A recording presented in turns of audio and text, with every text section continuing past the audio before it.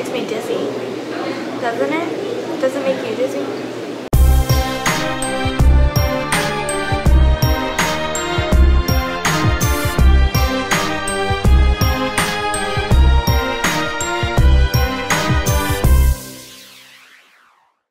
But there are only 2 times in your life that you learn. You learn when you're happy, and you learn when you're sad, Justin. So for the next 45 minutes or so, I'm going to make you happy, sad, happy, sad, happy, sad. So that when you leave here, you'll be a changed and better human being. All right. So we're going to get sad for just a minute. 70% of stock market investors and mutual fund investors lost money, or mutual funds lost money in 2015. Anybody in that category? Those that did make money had the ability to trade stocks at 3/1 trillionth of a second. That's not us, unless you have a fancy schmancy machine. Out of 8,400 mutual fund companies in existence, only 4% of them actually made a profit over the last 10 years. Is that scary or what? People say, oh, I'll put my money in stocks, it's safe. I'll put my money in mutual funds, it's safe. No, it's not. It's not. No, it's not. Quit lying to yourself. The average investor lost 6% on their investment accounts last year, according to Bloomberg. You know, we all talk about oil and where it is and where it's going. It's crazy. For real estate, only 13 major areas saw an increase in real estate values in our country in 2015. 4 of them are oil-based states. Real estate, this is interesting. Remember what I was talking about percentages. Real estate appreciated as a whole 3% for the year. Now, are there opportunities to make money in real estate? Yeah. Yes, absolutely. Let me ask you, the really savvy investors who've been here, done that. Will there be some amazing opportunities to make money in real estate in about 2 to 3 years? Yes. Woo, baby. Wouldn't you like to have a big pot of cash when the deals are out there to be able to go out and take advantage of those deals? I'm going to show you how to build up that pot of cash. Okay. So real estate inflation, the actual cost of goods was over 6% in the U.S. And if you didn't make 6% tax-free, or if you're affected by the excuse me, affected by the taxes, 9% tax deferred, then you lost money last year. Okay. So happy, sad, happy, sad. So let's talk about those. Market volatility. The stock market has averaged a correction of 33.8% every 8 years since 1946. The last time it happened was in 08. What year is this? 16. Who can do the math?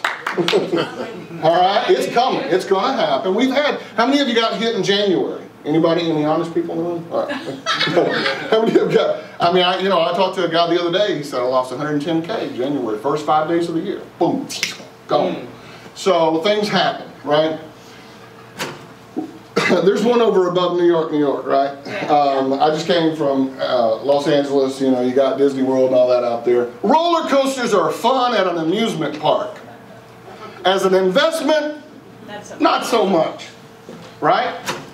So the volatility of the market does endanger investors. And the problem, that we've known this for years, is investors make emotional decisions a lot of times. And when it's really scary, they start jumping out. And when it looks really good, they start jumping in. And that's exactly the opposite of what they should be doing. But unfortunately, a lot of folks do that. These are other people's facts, not mine. 80% stock market crash strike in 2016, they warned. Bank of America says U.S. home prices will fall in 2017. And on and on and on and on and on. So, this was in January of this year. $1 trillion erased from stocks so far 2016. That was in the first about 10 or 11 days, something like that, of the year. This was on the 12th of January. Stock Traders Almanac says, so goes January, so goes the rest of the year. Things are happening. We're in an election year. Following an election year, economically, it's predictable that things are going to be impacted and affected. I don't care who you're voting for. It doesn't matter. My Uber driver last night tried to nail me down, and I did just like all of them with the debate. I diverted and pivoted. And I did not talk about that. Investing in perception versus reality. I want to talk about something. In 9/11, when 9/11 happened, some awful things happened in our country.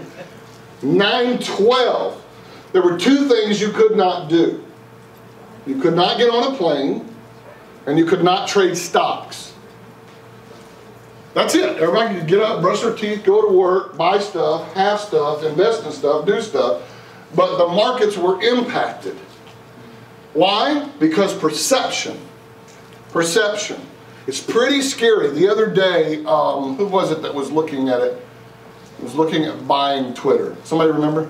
I said LinkedIn the other day, and it wasn't LinkedIn. It was somebody else. Salesforce. Salesforce. Thank you very much. So Salesforce was looking at buying Twitter and took a pass, right? What happened? Salesforce stock went up 5 or 6%. Twitter's went down 5 or 6%.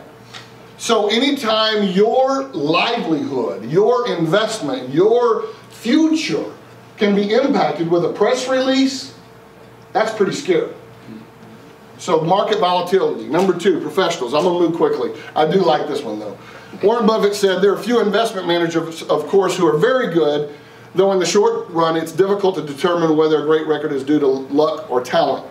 Most advisors, however, are far better at generating high fees than they are at generating high returns. In truth, their core competency is not investing, it's salesmanship. Bingo! That's right.